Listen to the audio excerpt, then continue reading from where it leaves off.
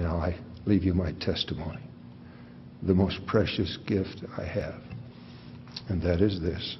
I bless you to know that what I speak now is the truth.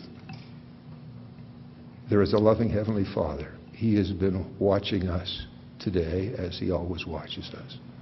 He knows you. He has known you and has nurtured you. He has a plan for you, as He has a plan for this institution, of what it might become if He can just have revealed both to the institution and to you who you really are. Oh, He loves you. He knows you. He smiles down upon you. I so testify.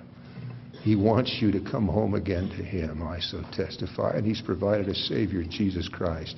He lives. I know He lives. The Savior is resurrected. He is in one place at a time because He's a resurrected being. But He is aware of us and all of our Heavenly Father's children.